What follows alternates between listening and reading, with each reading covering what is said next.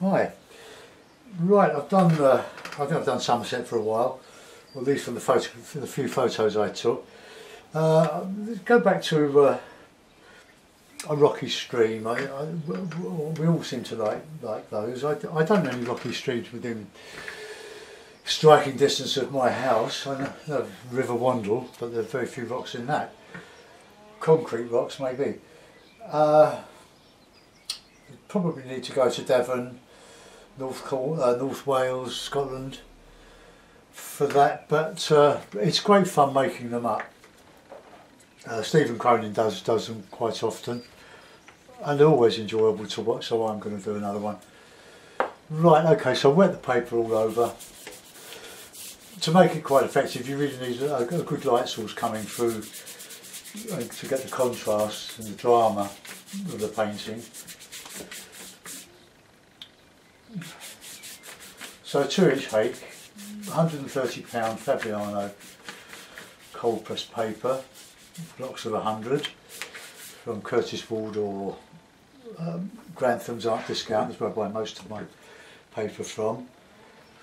Now these are Cotsman watercolours, so we'll put in a bit of raw sienna. I've kept my paints overnight in a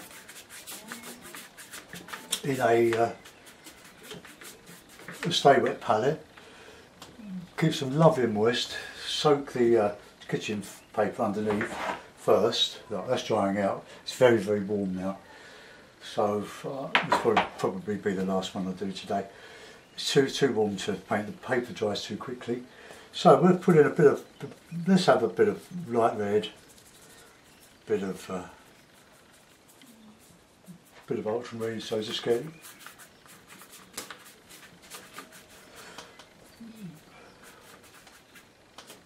concentrate the light in the middle. This is what Stephen does. That's what I do as well. And we'll let that sort of dry. I don't want to use any Payne's grey in that. I don't want to deaden it. Let's just get this. It's the red that I want. Okay, that'll do. Now we'll put a bit of a background in. So a bit of sienna, burnt sienna. There's a bit of this, a bit of that.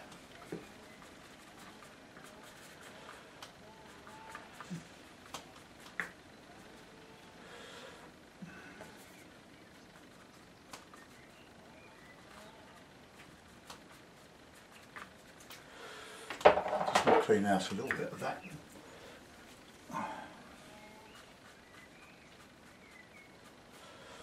And we'll put a bit of that cloud colour in there, a bit more burnt sienna.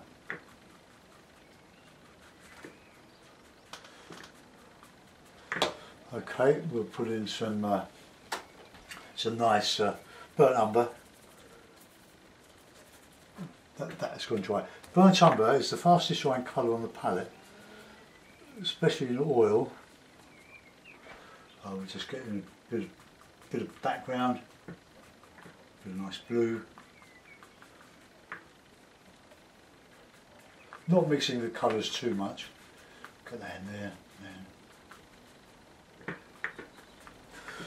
And we'll put in some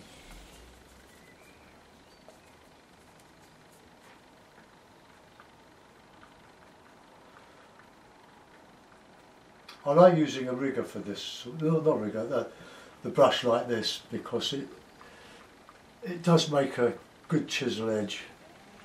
And these just be the going off in the distance, there can be more blue, or there can even be yellow ochre and yellow. That makes a nice colour, cool colour. Okay, so let's just reflect that.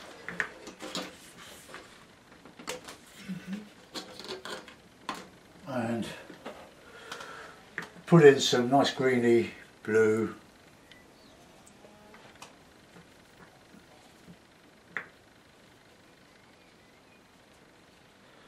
For the rocky stream, get some nice raw colour, look at that. Lovely lush woody colours. Some darks in there. I'll go scrape out the rocks with this. And we'll just do that here. Slightly different from one side to the other. Get nice, almost neat.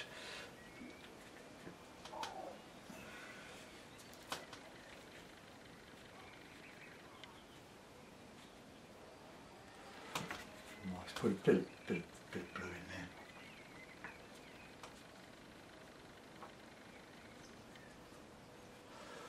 there. Okay, try to create an air of mystery, this sort of stuff. Don't let the picture do all the talking, leave something for the imagination to put in. Nice blue.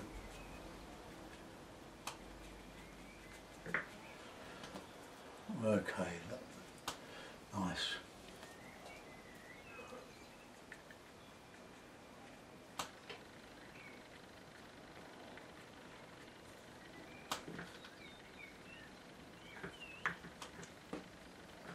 Right, we can lift out some of this.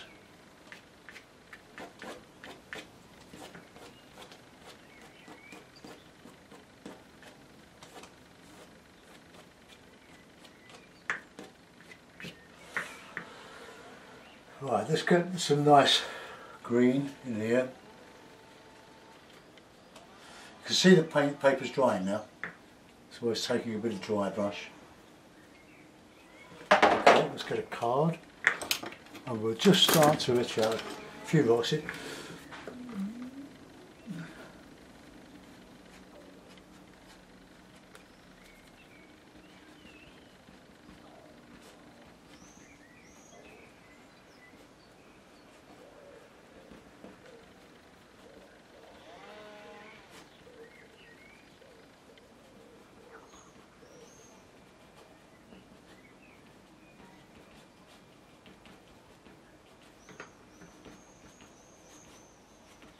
Okay, nicely overdone. And we'll put some in here, just catching a bit of light on the top.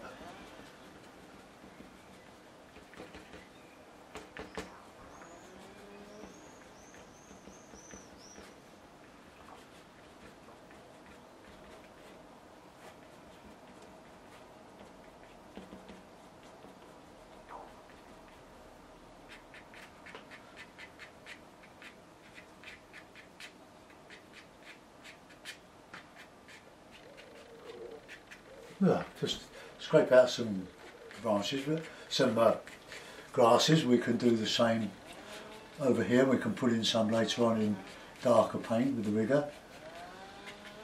Right.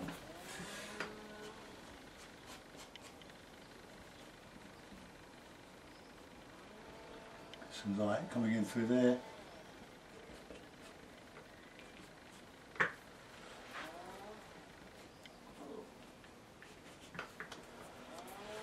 Right, let's put in some, yeah, that's right, I'll just dry it off a little bit.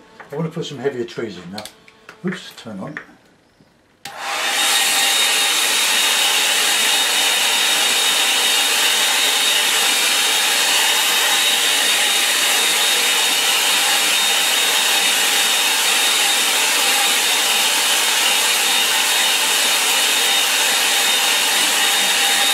So that's got a bit obvious there, so I'm going to sort of paint that out with a bit of blue, I think, over that, just a bit of dry brush.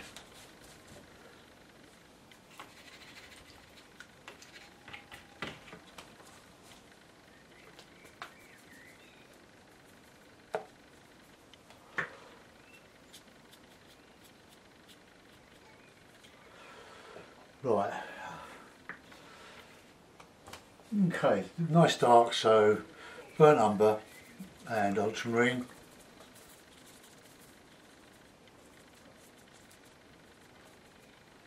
So we'll have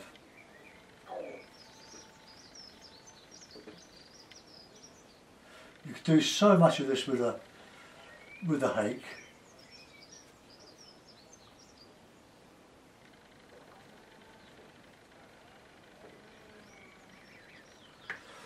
Okay, we can have more blue as we come into the distance. Don't want too many of these, a little goes a long way.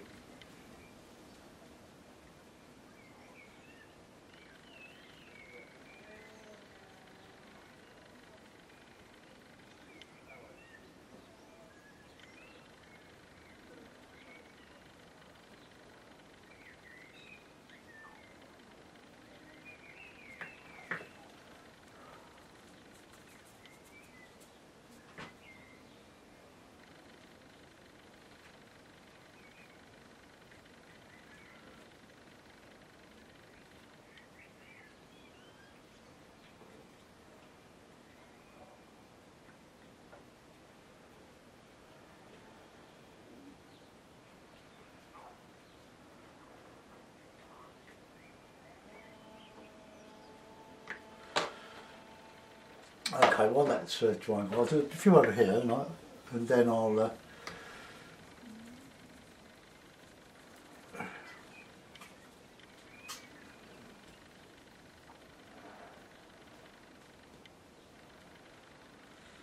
nice and tapering towards the middle of the painting to keep you in the screen.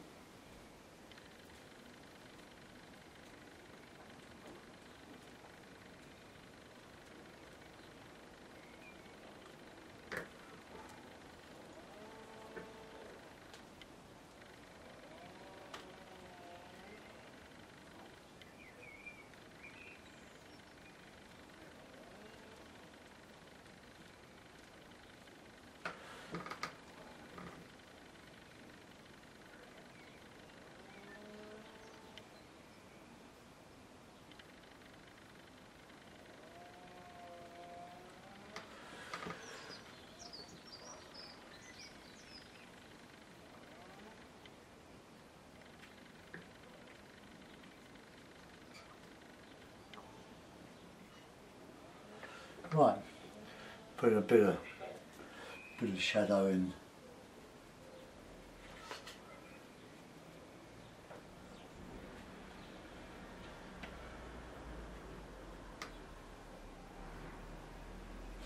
I'm going to lift out a bit of the trees just to make a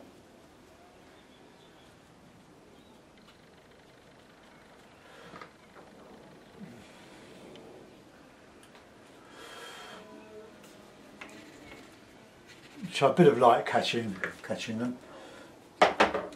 That's this. So we're going to do this left-handed. Let's just.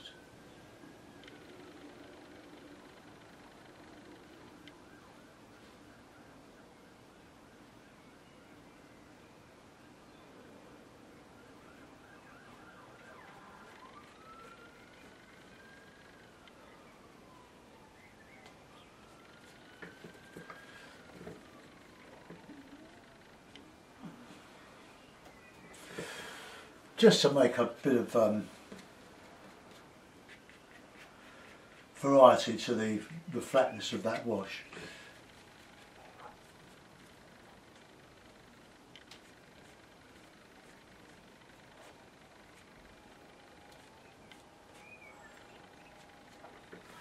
Okay, right, we've got to put a bit of detail in the foreground and we'll just think about the figures. Right, where's my figure? Burnt umber paints and ultramarine.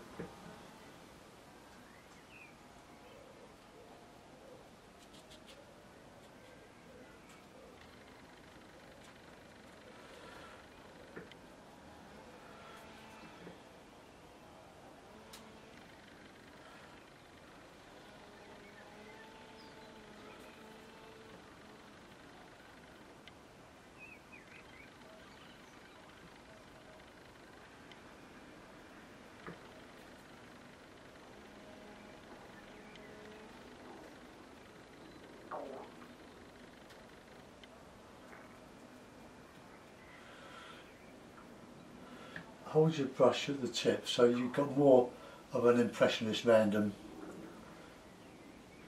twig.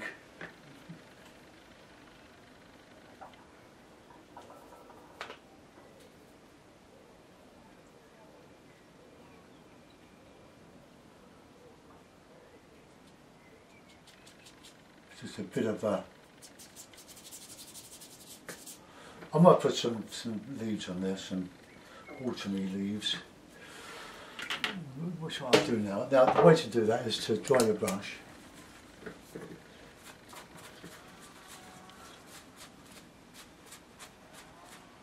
So I get loads of points, stick it in the water and just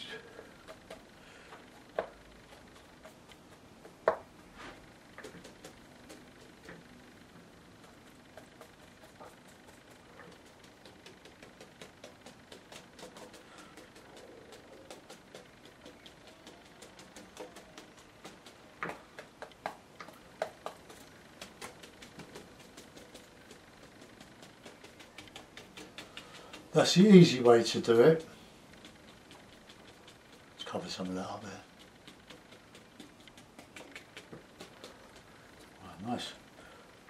Ochre. Bit of cadmium yellow in there as well, why not? Plenty of colour. Okay. Some figures now. Got my number 4 sable. When I find my... Oh.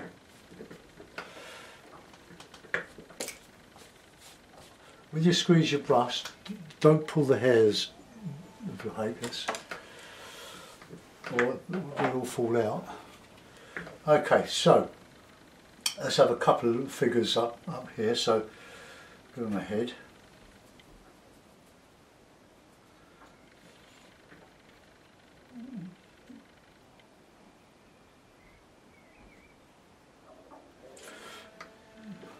We'll have a nice. I'll use a red from my palette here. I'll use the vermilion,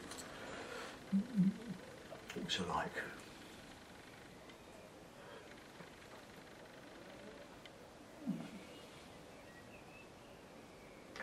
I've got a nice blue one on the other side. Nothing obvious.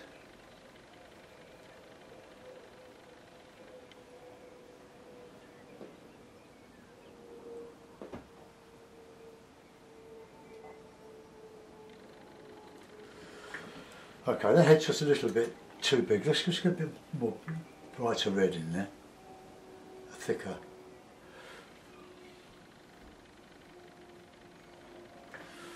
Okay, that'll do. Let's just put a little bit of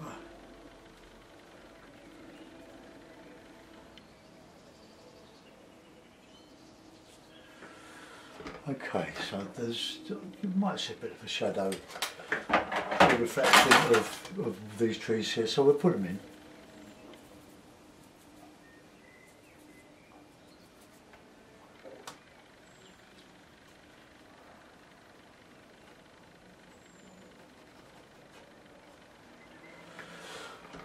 That'll do.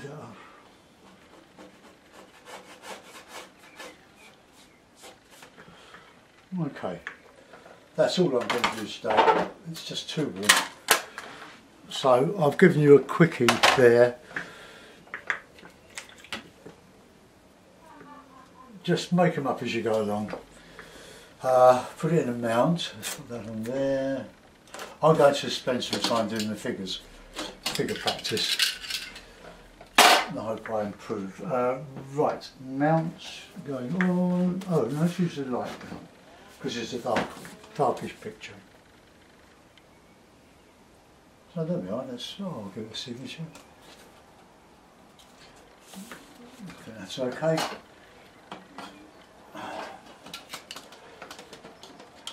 I think if you try to define things like rocks and trunks and so on, rather than paint them quickly like I did, you'll make a rod for your own back. You'll never be as good as you want to be. Well, not in the impressionist type of painting. You've got to make it look as if I could do it.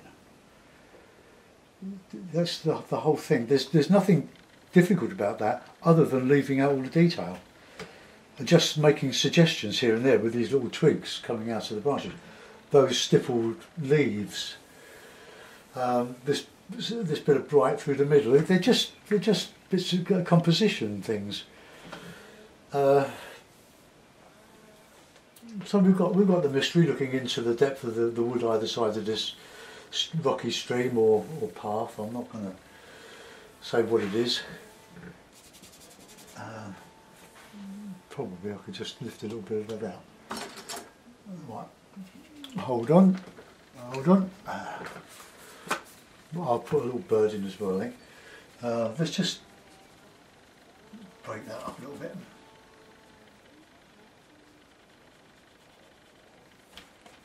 Okay, that'll do. That head is just too big, so you have to be careful of that. I'll sign it.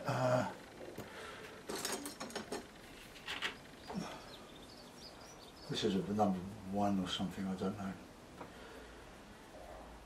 I don't use it for very much, other than signing. You can always use a black acrylic marker pen.